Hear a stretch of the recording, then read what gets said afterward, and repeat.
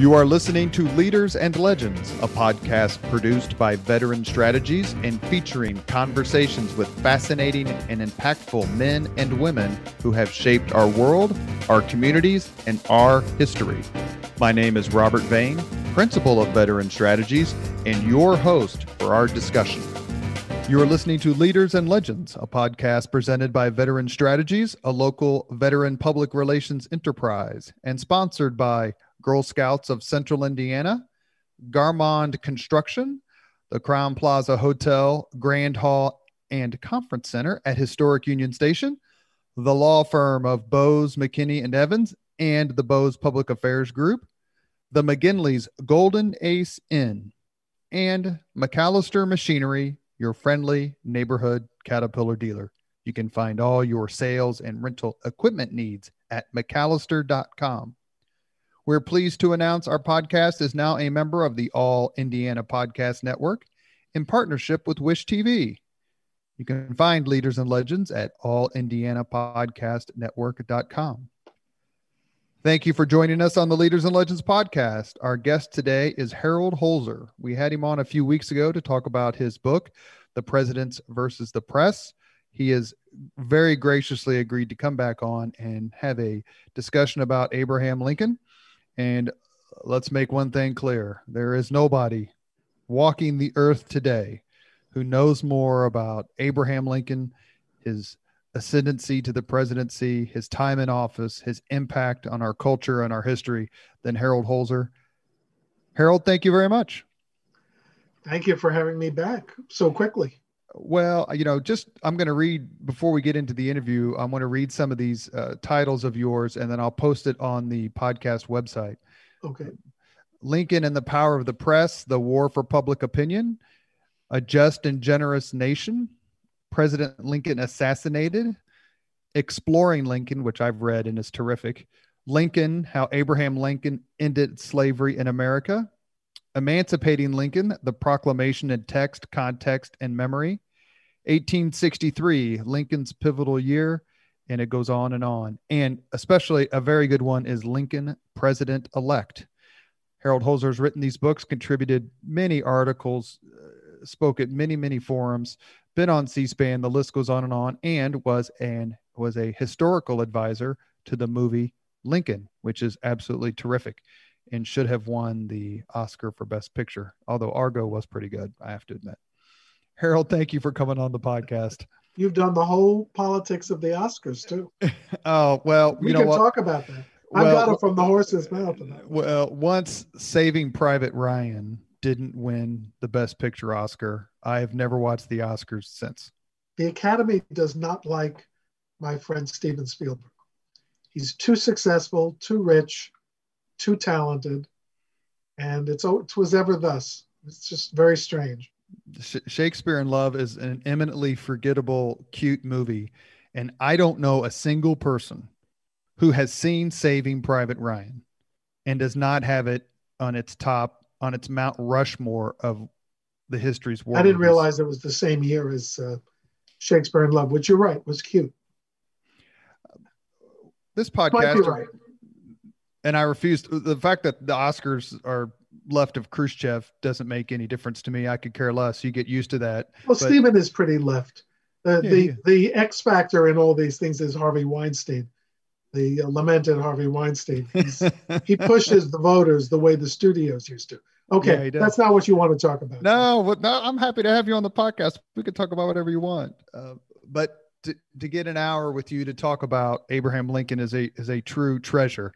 And the podcast originates here in Indianapolis, Indiana, and we Hoosiers have an exalted, and I would say somewhat exaggerated sense of our contribution to Abraham Lincoln's upbringing and the formation of his political views. We're not Kentucky, we're not Illinois, but we're right in the middle, and Lincoln's time in Indiana was impactful. As a man who has studied the 16th president, how would you describe his time as a Hoosier, what it meant to him? Well, it was his, I mean, you're absolutely right to, I wouldn't say boast or gloat, but refer to it. He spent more time in Indiana than he did in Kentucky, of course. And then with the years of his maturing as a young man, as a boy, from a boy to a young man.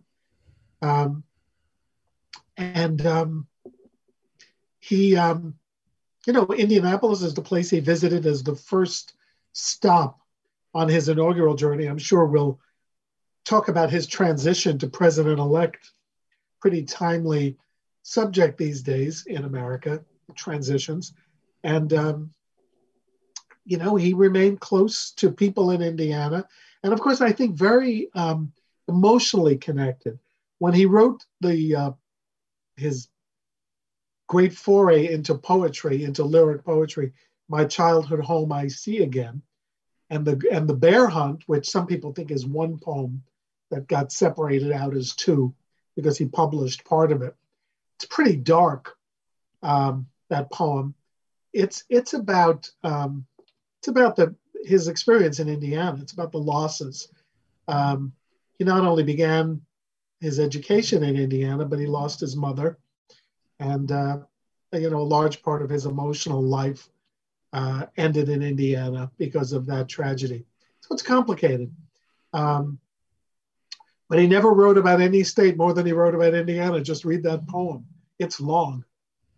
My childhood home I see again and gladdened with the view. And then he goes on. Then he goes dark. How did his time in Indiana influence and affect his views on slavery? Well, in parts of Indiana, you could see enslaved people.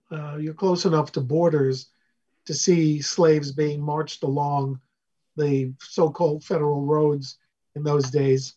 So, it's not a matter of Indiana being any more repressive. It was less so than Kentucky after a time. But the southern Indiana culture was certainly pro-slavery. And it's almost as much a matter of geography as it is a matter of emotional and intellectual development. Lincoln is just growing up into an adolescent in his Indiana days, and I think develops, as all kids do, more cognizance of his surroundings and listens perhaps more attentively at church than he did in Kentucky, and learns at Baptist Church what anti-slavery means in terms of biblical warnings about oppressing other people. How old was Lincoln when he moved to Indiana? Oh, you sound like my friend Brian Lamb from Lafayette. That's great to say. Another Hoosier. He is a Hoosier. Let's see. He was born in 1809. Spent 11 years in Indiana, but I don't think he gets there in about 1816 when he's 7. So 16 to 27 would be my guess before they move into Coles County. Well, so to your point earlier, just a few seconds ago, those are formative years. Yeah, exactly. It's, man grows from a boy to a man, really. And because of his, early and dramatic physical growth, he's a 6-footer when he's about 14 or 15 years old.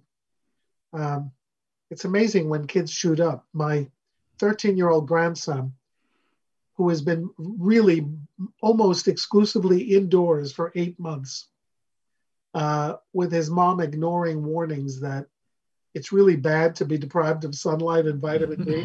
It's almost worse than being exposed to COVID. It's a worse risk. He's shot up about 5 inches or more in the last 6 months. So it's dramatic. He's as tall as I am now, which is not that tall, but still impressive. Well, my son's 6'7", and so he is he really? Yeah, and I was 5 foot tall till I was 17, and then I'm 6'1" now. So if there was 6'7", you have to have the ceilings raised. He's. I will just say that and then my other son, who served a couple of tours in Afghanistan, he's 6'4" at least. So, maybe I was dropped on my head. I don't have any idea. Or you have a very tall spouse. Is there anything? By the way, they say that Nancy Lincoln was tall. And it's not so much that his father was tall, but that Nancy was like a good 5'11", which is tall for a woman. 5'10", 5'11", and that the height comes from the Hanks side. But Or Lincoln's whoever her father was. But Robert Lincoln wasn't that tall, was he? Abraham's son. They said of him in Springfield, he's all Todd, and they didn't mean it as a compliment. But they didn't.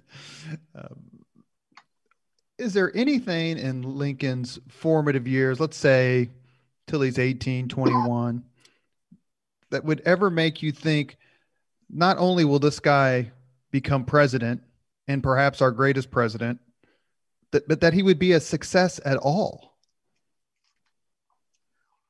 I think there are indications that he was different, kind of countercultural, that he was set apart. There were things he didn't like hunting. He didn't like farming. He was compelled to farm because his father needed him. But I'm fascinated by the thing about hunting. My friend David Reynolds has just published a new book called Abe, a name he didn't like, that sets him in the culture of his various environments. And he writes a lot about the Indiana years and how Lincoln did not join the boys in some of the activities that marked maturation, including his earliest wrestling matches. He tells us interesting stories that the most successful wrestlers of the period were people who gouged people's eyes out. And some people wore eyeball earrings as like a macho demonstration. It's pretty repulsive. But that he was unusually fair. He attacked people below the eyes and above the belt, which was unusual. He didn't like shooting game for sport. Just thinking all the time. And I don't think he loved the environment in Indiana, not the forest primeval that he writes about in My Childhood Home. He writes, we were like Gray's elegy in a country churchyard. It was just, our life was the short and simple annals of the poor. But it made an impression, even if it was something he wanted to escape. Not the Indiana today, but the prairie, the forest. He said wild animals, wild bears. He didn't much like it. He wasn't romantic about it. He was not as romantic about those log cabins as his admirers became in later years. About what you mentioned, David Reynolds. Is that the David Reynolds who wrote the book about Churchill's World War II histories? No. It's the David Reynolds who's written books about Walt Whitman and John Brown. Okay. When did Lincoln start to get feel the pull of politics, to be, not run for office, because I know that's later, but just to be interested in it and to become literate enough to understand it and be a part of the discussion? So I think that dates to his,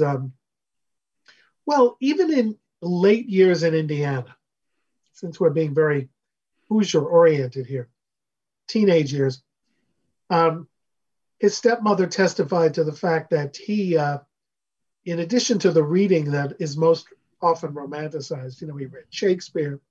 His stepmother brought a Bible to the house, so he began reading scripture. But he also read newspapers. He read the St. Louis Democrat, which was an anti-democratic newspaper. Very complicated. But then there was the St. Louis Republican, which was a Democratic newspaper, just to make things really confusing. But he read the St. Louis anti-Jackson paper when he was a young man. And he would read it by the firelight. And just, they weren't tabloids. They weren't even broadsheets as we know them. They were big papers, lots of ink, no pictures. And I think that's what stimulated his interest in politics. As a teenager, he wrote an article for the press. His neighbor, who I think was a minister, if I'm not mistaken, helped him get it published. And it was a temperance editorial. He saw enough people on the prairie who drank, people drank, 7 gallons of whiskey a year in those days. They just bought jugs and kept them. His father didn't drink, and Lincoln didn't like drinking. So he was reading. I think his political education begins with the newspapers, and then when he moves on to New Salem, at the age of 22, not 21, when most kids emancipated. He finally enters a community where there are people who care about lectures and reading, and there's a mentor in town whose name is Mentor Graham. I never figured out whether his name was Mentor or they just called him Mentor Graham because he was everybody's mentor. Like Parson Pendleton? Exactly, or Squire Brown, yeah. Or Reverend whatever. Mentor Graham lent him books, and it was in Springfield that he runs for, New Salem, that he runs for the state legislature, loses, even before he becomes a lawyer. So he's into it in his 20s. And I'll tell you, I don't mean to say this, especially to a veteran, and happy Veterans Day. Thank you, Harold. And thank you for your service. Your sons and everybody who has served. Lincoln famously had his only military experience in the Black Hawk War. I think there's a possibility that he enlisted in the Black Hawk War knowing that he had no chance to be in politics if he did not volunteer and see some service. It was just part of the game. Much like his son at the end of the Civil War, coming out of Harvard. Absolutely. Robert, that's a great point, because Robert said to him when he got his cushy assignment for the last 3 months of the Civil War, he said, what am I going to say to people later when they ask me what I did during the war, Daddy? Right? That was a play or a movie or something. What did I do in the war, Daddy? And so I think Lincoln felt that, although his service was over and he was elected captain, as I'm sure you know, mm-hmm. and then his company disbanded, he didn't return. He actually served. He signed up for another short hitch, as a private. He was, demoted because he lost his unit. Had to join another unit. But then there was the other thing that's animating Lincoln, and that is abject poverty. If he served another little session, another stint, he gets some free land as a bonus. So I think politics and poverty are motivating him into the war a little bit. It's pretty well known that Lincoln's political hero was Henry Clay. My political hero is Andrew Jackson. They really? seem to they seem to, I mean, he could have behaved a little better. But I think Jackson's effect on both small d and capital D democracy is tremendous. You must be a populist, because he sure was. Well, I just think that Jackson's a man of action, and that as a man of action and a man of a true leader, especially during the nullification crisis, when he said, "I'll just shoot Henry Clay or hang John C. Calhoun," people would be like, "Yeah, you will." That's kind of a frontier way to put it. But Jackson's stance during nullification was exactly what was needed to face down the nullifiers. I'll give you a question you'll like. Okay, one man in American history won the popular vote 4 times, and that's obviously Franklin D. Roosevelt. Mm-hmm. But 3 candidates won the popular vote 3 times. Who are they? They won the popular vote 3 times as a presidential candidate? Yes, I wouldn't be that tricky and do it as mayor of Sheboygan. No, as a presidential candidate. Well, it's not Grover Cleveland. Yes, it is. That's one. Is he one? He won darn good. That's the tough one. The other one you should get in a second. Oh, Jackson's the other. Andrew Jackson. Mm-hmm. Because he won against John Quincy Adams. It's just that Adams won the electoral vote. And then the next 2, Jackson won. So a very corrupt bargain. I don't care what Jeannie and David Heidler say. It is corrupt. But you got to be careful about going against the will of the people, don't you? They certainly do, especially when you're John Quincy Adams, who couldn't have been less representative of the I was American thinking people. More contemporaneously, but that's okay. I'm sure. But why was Henry Clay besides the fact that he was from Kentucky as Lincoln was, why was Henry Clay Abraham Lincoln's political hero? Because I think, very much unlike Andrew Jackson, I mean, Lincoln disliked Jackson why does he become, I've often wondered, I mean, why does a guy who is from the frontier, why does he become an anti-Jackson man? And the answers are that Jackson doesn't really believe in federalism, doesn't believe in infrastructure, doesn't believe in government interference with financial institutions, which Lincoln believes in, which is why he becomes a Whig. But the other thing that about Jackson and Jacksonian democracy that Lincoln dislikes is the kind of rabble aspect of it, the very thing that you like, right? He doesn't like crowds swarming into the White House and snipping off pieces of the drapes for souvenirs. Ironically, they would do exactly the same thing during Lincoln's time. I was about to make that point. Because Lincoln stimulated a cult of personality as well, sort of with the same ardor, and also on the other side, the same hatred as Jackson did. So Henry Clay did not earn the title of great compromiser for nothing. He was a person who reached across factions, got people together to compromise, and had a much calmer impact. He also was a speech maker who avoided great flourishes and romanticized drama. And Lincoln, really based his own rhetorical development on that Clay model. I think in his eulogy of Henry Clay, he kind of a little bit exaggerated that aspect of Clay, but he believed it. So Clay was his hero from, the late 1840s on. And people often say, why of all the women that he could have married, did he marry Mary Todd? And listen, if you and you're 30 years old and it's time to get married, if you meet a girl who knew your hero and had him at your house, I think that's a pretty intoxicating thing for Lincoln. I always think that that's part of the courtship story we don't hear.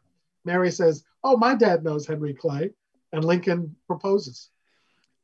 I also say that Lincoln and Jackson were probably the two most vilified presidents until you get FDR took some abuses, but certainly in the first 150 years of the Republic, no two presidents I agree were personally attacked the way Andrew Jackson and Abraham Lincoln were. And they were the first two, well, Washington to a tiny degree, but it was at such a formative period that there were no real rules and traditions. But Jackson and Lincoln both have to put down secession crises, don't they? Because people just are so suspicious and angry that they just decide it's better to be apart. And Jackson, of course, doesn't stand for it either. And you've alluded to this a little bit. So let me ask this question real quick. Lincoln, is it Rousseau? Who is it? Aristotle? Man is a political animal. I forget who said that. It's one of the two, I think. But Lincoln seemed always to be, once he reached his adulthood and started to have a greater awareness beyond just his immediate sort of parochial surroundings, to be a political animal. And did that surprise you when you first started your reading and your research? And do you think that's one of the things that's most surprising to people, is that the hagiographical sort of deification of Lincoln is in some ways justified, but there's a burning, ambitious political human being at the core of himself? Yeah, I don't think his ambition has anything to do with the reduction of the hero worship aspect of it. I think it's more about contemporary interpretations of the things he said about race that don't meet the standards of 2020. But that's a whole other story. No, I agree. I wasn't surprised when I found it out. I mean, my introduction to him as a kid, like many kids, is that he was assassinated and deified, and the assassination story pulls a lot of kids in, or did in my day, to the story. But I mean, I've already promoted David Reynolds' book, but he argues that Lincoln is more than a politician, that he's someone who is existing within a culture of literature and drama and violence, and as a product of his culture. I think Lincoln exists primarily in the political milieu for sure. And he loved it. I mean, here's a guy who practiced law so he could live. But every weekend, when most of his fellow lawyers on the judicial circuit went home to see their families, Lincoln stayed. And I don't think he stayed out on the hustings because he didn't like Mary. Because even if he didn't like Mary, he liked his boys. So he would want to go home. I think he stayed because there was another politician or editor to see, so that he could depend on their loyalty wherever his ambition took him.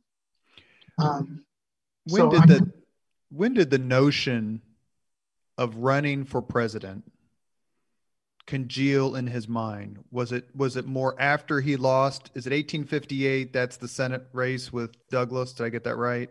So is it post Douglas loss in the Senate, or was it even before then? The only time he ever said anything is not long before the convention in 1860, when he said that he admitted the taste is in my mouth a little. It just didn't, Victorian dudes didn't say they were cravenly aspiring to higher office. But look, remember in 1856, he was a candidate, or at least nominated. He didn't win the nomination, but his name was put in nomination for vice president by the first Republican ticket. There's a great parallel 100 years later. John F. Kennedy's name is put in nomination. That's right. As vice president in 1956.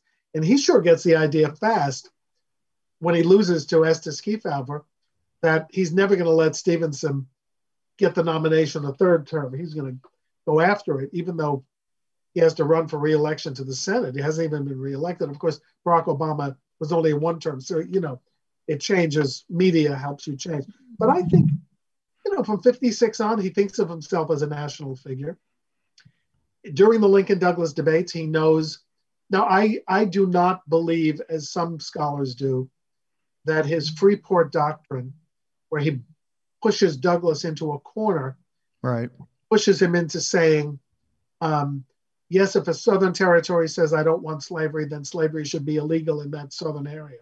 And thereupon, Douglas's Southern support blew up. He could never be the nominee of a united Democratic Party, and he wasn't. I don't believe Lincoln calculated that to lose the Senate election, but come back 2 years later as president. I think he wanted to be a senator in 58. But he goes to Cooper Union in February 1860 to speak. That's a launching pad for him in the East. So I think it's on his mind. And before he admits it. So I would say I date it to the day, I put this in my book, Lincoln and Cooper Union. In December of 1859, October, got to get this right. October of 59, he's been campaigning in Ohio and Wisconsin for Republicans. And he's in a law case and has just won a law case. And they're at a party having oysters. And he gets the news that Republicans have won in Wisconsin and Ohio and Pennsylvania. It's a great night for Republicans for gubernatorial races. And I think he gets the idea. He goes home on a train. He opens his mail and he gets an invitation that's waiting for him, a telegram, to speak in New York City at Cooper Union, actually to speak in Brooklyn, as the invitation first specified. So I think he must think about it then. He's campaigned for Republicans who won. He's now invited to New York, where Seward is the favorite son, to undercut him. He may think it's a long shot, but he decides on a strategy to be everybody's second choice. And boy, that pays off brilliantly. I mean, if Seward got a few more votes, he would have been the nominee. That's right. I forget who wrote the biography of Seward I read. It's really good. Walter Starr. It was terrific. What a terrific. Is that the one, the new one by Walter Starr?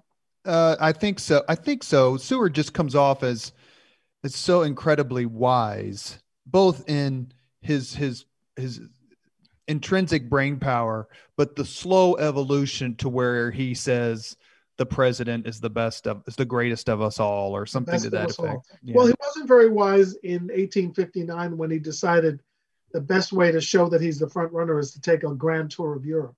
That wasn't too good.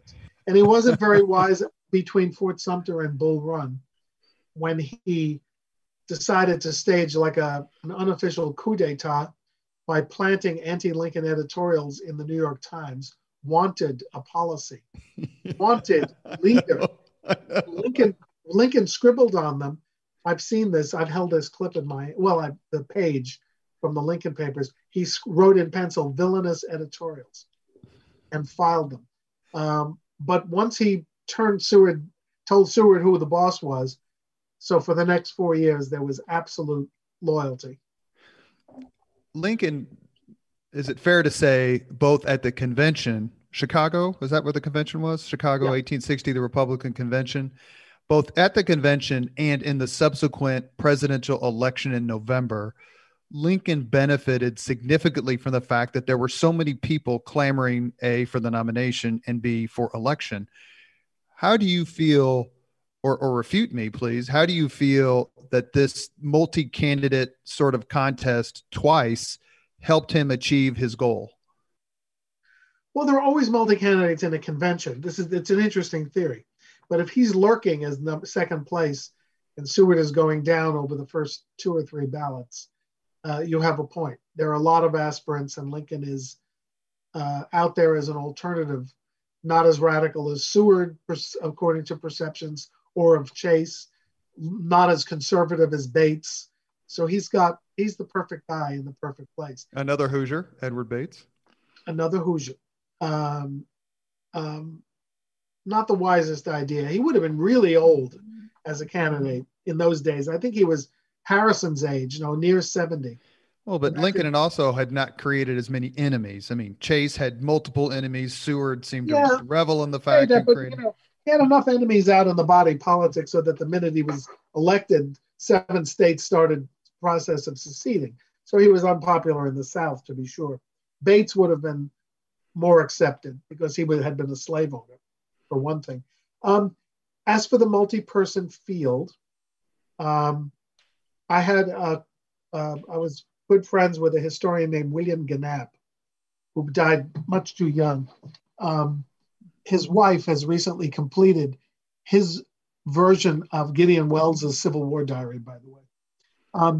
Anyway, Bill was a statistical historian. He was the first one, really, in this trend of people who really crunch numbers to look at elections and history.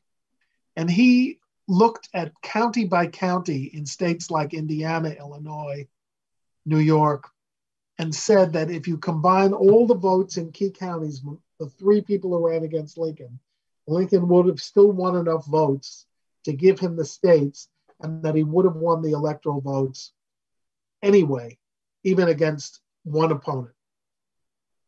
Okay, so that's one way of looking at it. But the other way of looking at it is, I've been a political press secretary in multi-candidate fields. There's a dynamic there that goes beyond statistics. So I think Lincoln does benefit enormously from that's a long-winded way of saying I agree with you. He benefits as being the only Republican in a race with 2 Democrats and 1 something else. As he said, the presidential grub gets a non, and it's hard for someone to say no. Well, he said that about Salmon Chase. Yeah, that's right. In 1864. What's the most overrated thing about Abraham Lincoln?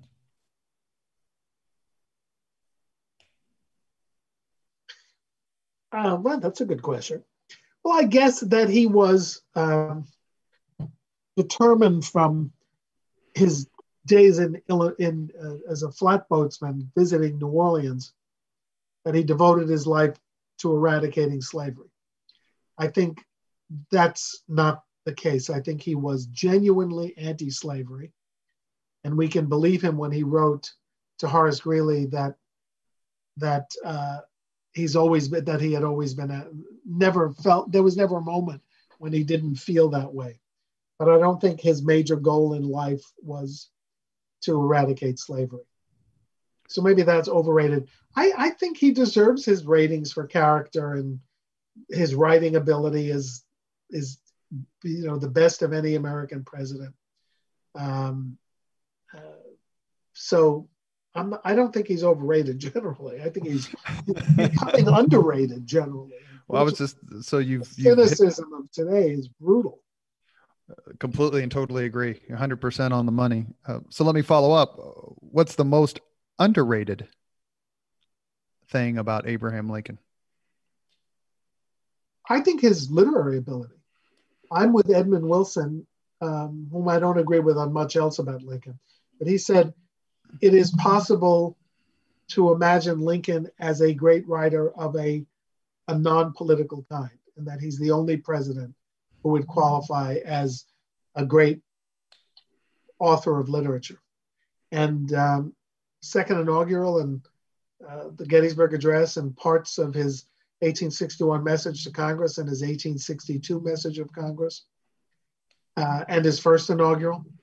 And by the way, our literature. And is there ever a better lesson, as everyone is in a state of confusion and hysteria and anger, to remember Lincoln's admonition in his first inaugural when he's pushing back against states and leaders who won't accept his election. And remember, he got 39.9% of the vote. He said, why should there not be a patient confidence in the ultimate justice of the people?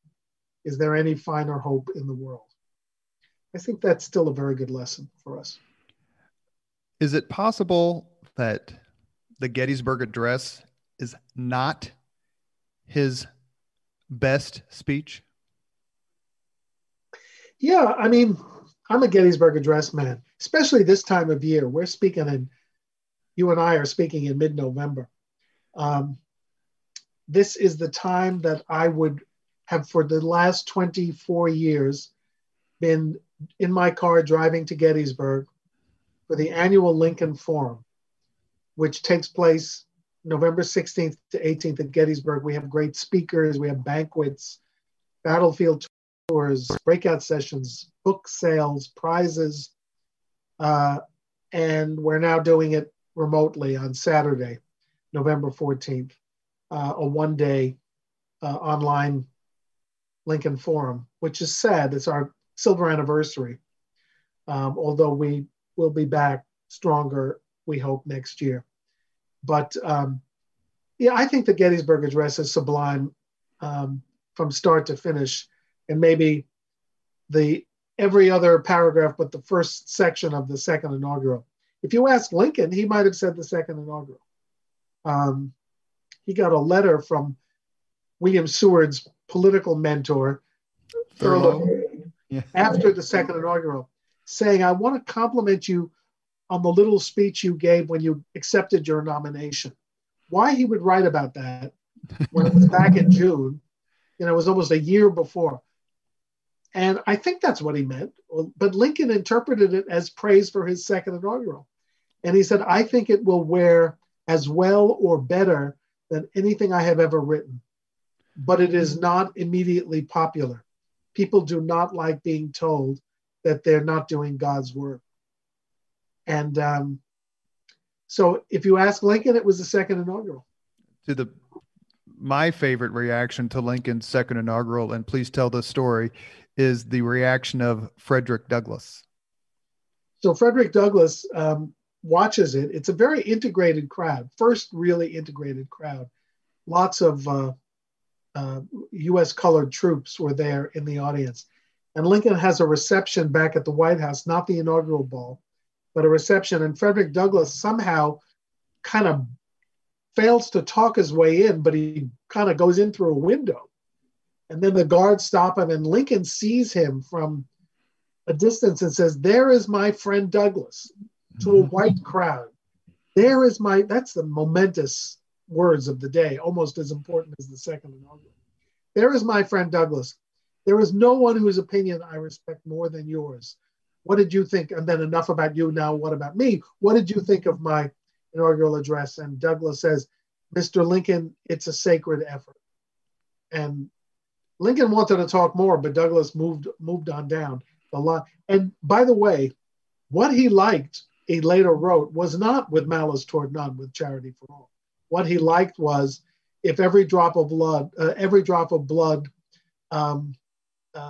what is the word? Drawn with a lash shall be repaid by one drawn with the sword, as it was said 3,000 years ago. So let it be said today, the judgments of the Lord are true and righteous altogether.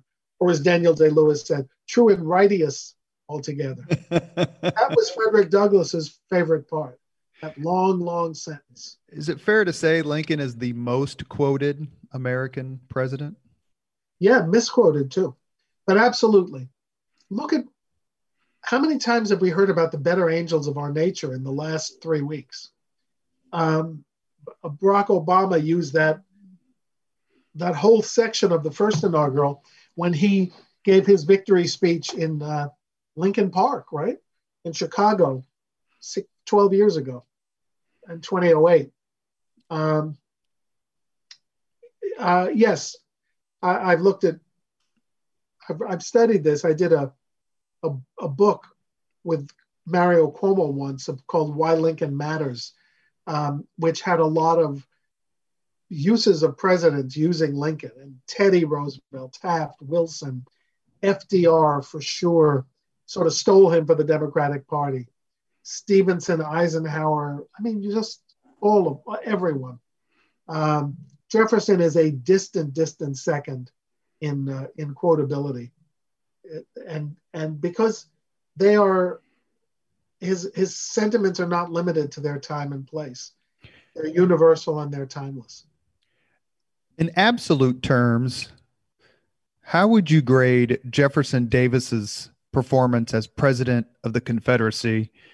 And does his performance get just eviscerated because of the performance of Abraham Lincoln? Well, I'm biased, sectionally and politically and historically. But I will try to give an unbiased reputation. Lincoln was always going to be the better writer and the better communicator. He was simply more gifted.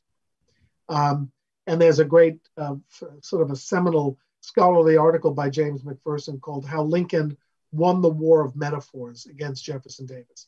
He could be soaring and he could use animal metaphors and simple farm metaphors. Sugar-coated is a famous phrase he used at the start of the war. The rebels are talking about rebellion and they're sugar-coating it. He was understandable and he was inspiring. Davis was never going to be a great communicator. Lincoln was a brilliant politician. He knew how to handle factions. He knew how to be devious. He knew how to be a leader. And remember, presidents didn't tell Congress what to do in those days.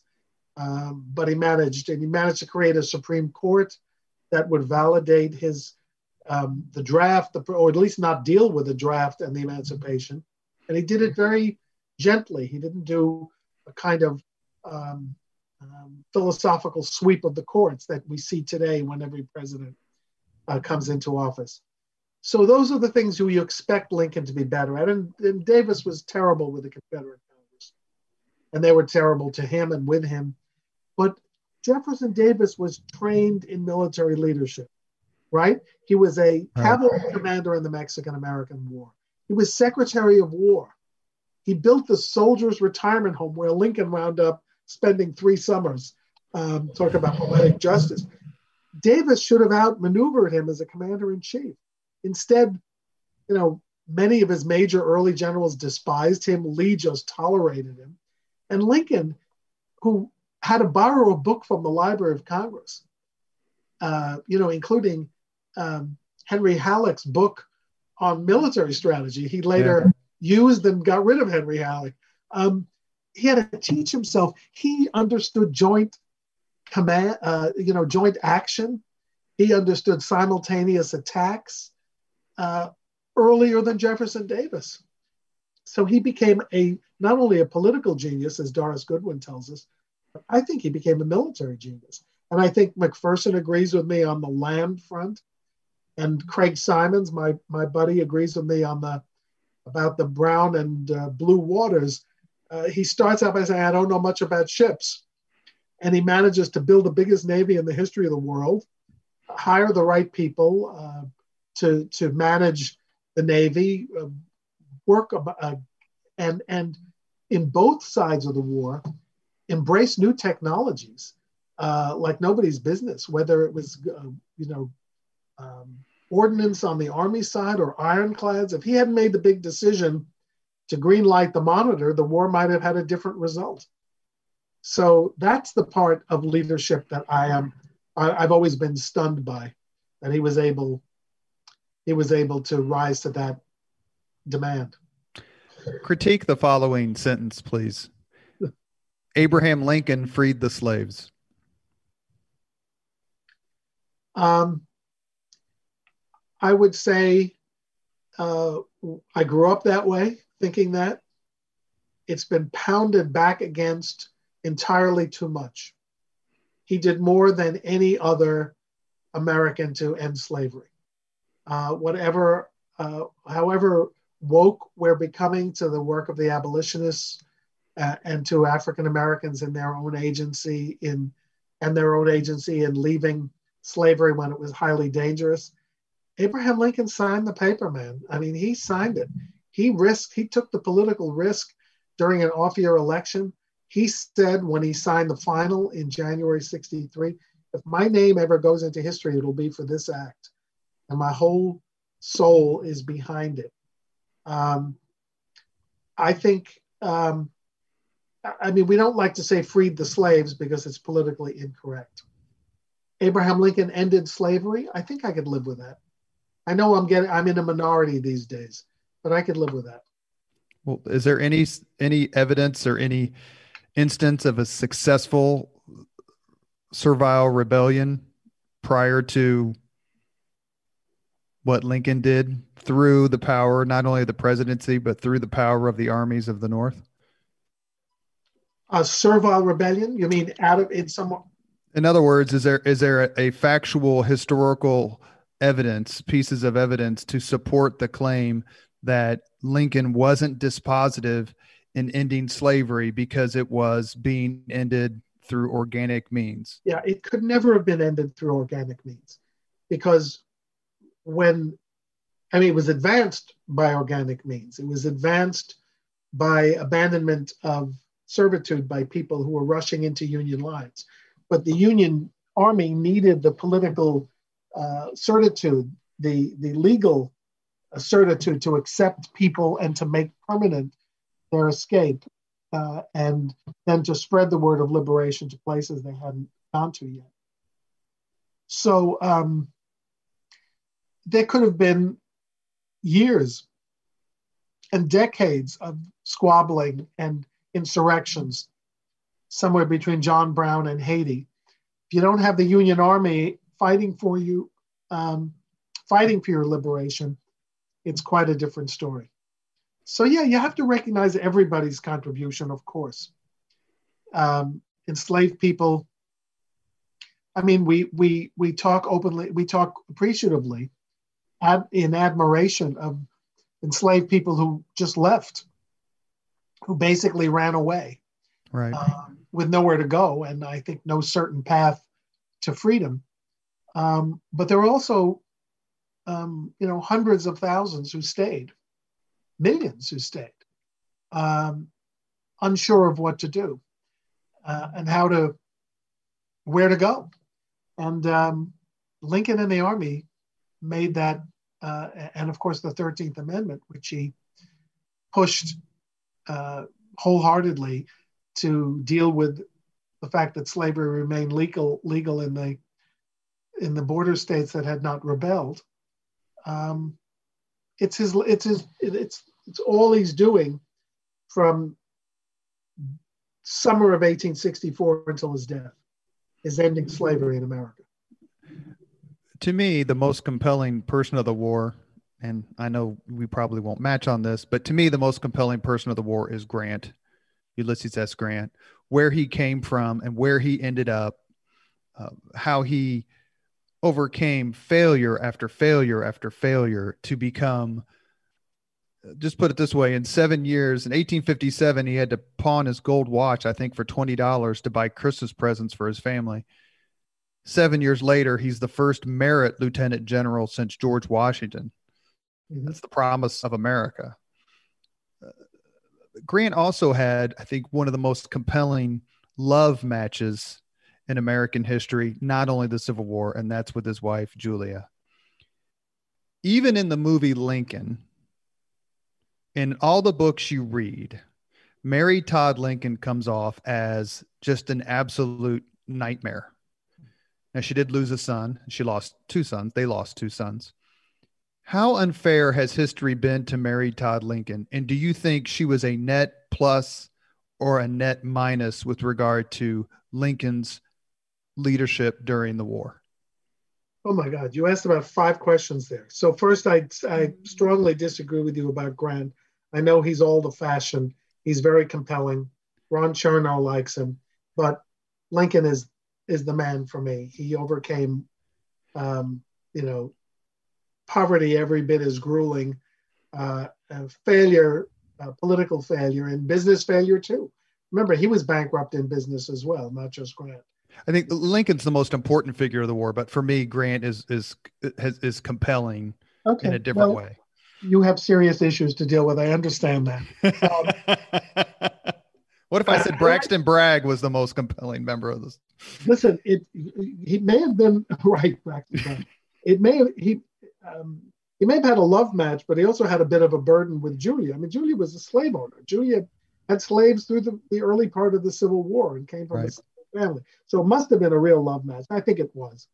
And, in marriage that endured separations that were much worse than what Lincoln caused by staying away weekends. They were separated for a year at one point, I think, if I remember, when Grant took up posts in wars or even without a war when he went out west. So Mary, net plus or net minus? You added too many conditions there. You said net plus or net minus in the Civil War. How about just net plus or net minus? Yeah, I would say net plus. I don't think Lincoln, and I think without Lincoln, Mary would have been a wreck and, might have ended up institutionalized without any help from her son. Without Mary, I don't think Lincoln is a success in politics. I think the Robert Sherwood version is somewhat exaggerated. He didn't lack ambition. He didn't need her to push him, but she gave him, it's like Fred Astaire and Ginger Rogers, right? Fred Astaire was a great dancer. Ginger Rogers was a very good dancer. Together they were magic. They made magic. And I think Mary was part of the power couple.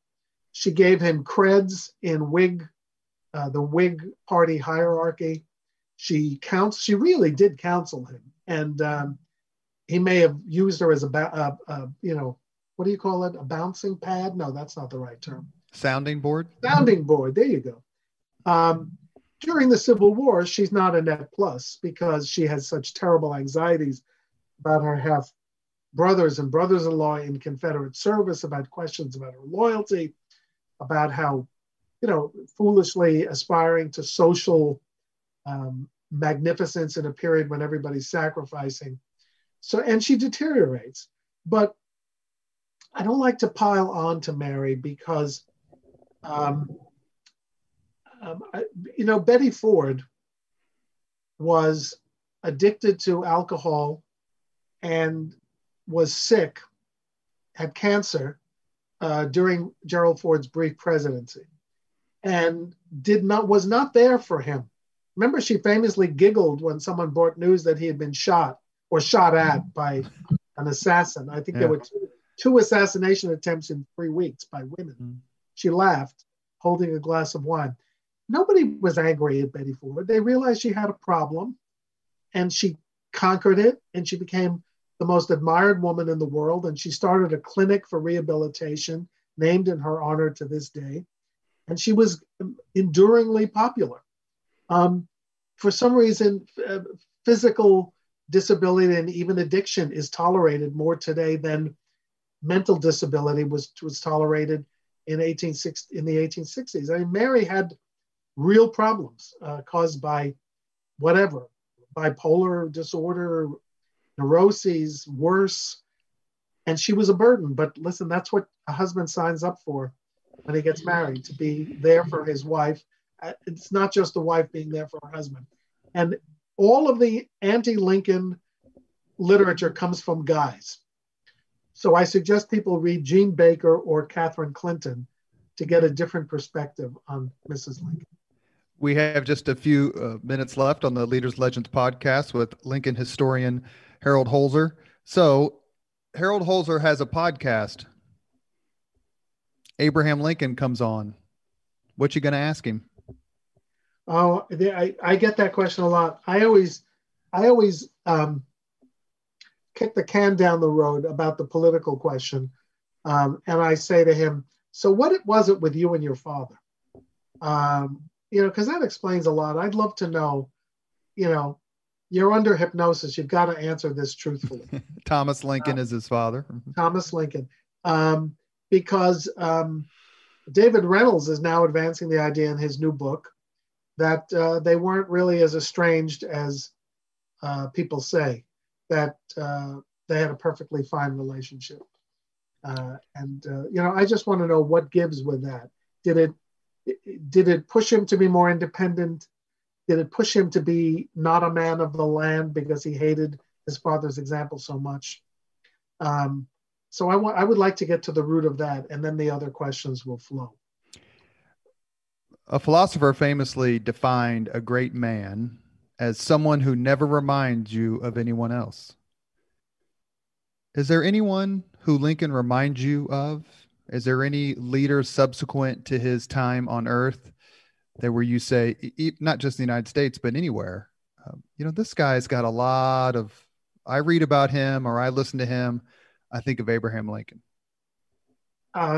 Absolutely not. I mean, actors have come close. The combination of attributes is so unique, and you talk about the global, looking through the globe for analogs, but rather than that, it's people around the globe who have admired Lincoln. Fidel Castro, unlikely people. Gandhi and Nehru were both huge Lincoln admirers. Gorbachev was a Lincoln admirer. Chiang Kai-shek was a Lincoln admirer. And I'll leave it with that. If anyone ever gets to go to Taipei and visit Chiang Kai-shek's tomb or memorial, you will see what he thought about Abraham Lincoln, because except for its pagoda-like architecture, it is the Lincoln Memorial. He wanted to be remembered as a Lincoln. He's not, but he wanted to be. No leader has inflected what the world's view of what a humble but brilliant leader should be. What's your favorite? I'll tell you. What's your favorite quote about Lincoln? As I would not be a slave, I would not be a master. This describes my idea of democracy. That is your favorite quote from Lincoln? Yeah. I mean, it probably isn't, but I just thought of it now, so that was my immediate reaction. What's your favorite quote from someone else about Lincoln? Tolstoy, which I've used and Doris Goodman has used, that his name is, and I'm going to not get it right, but Tolstoy, of all people, wrote that he lived as far away, you'd have to walk for 100 days to get to him, but he's known everywhere. His name was Abraham Lincoln. And my favorite is the one from the aforementioned Jefferson Davis. And I think I'll get this right. Next to the destruction of the Confederacy, the death of Abraham Lincoln is the darkest day the South has ever known. That is a very good quote, too. You have been listening. Very few people of reputation who expressed anything but anything like the kind of enmity he endured in his life. I mean, thinking about him, considering him. The problem about doing the best quote about Lincoln is that nothing ever approaches his quotes. Sounds like prose to describe poetry. Anyway, this has been fun.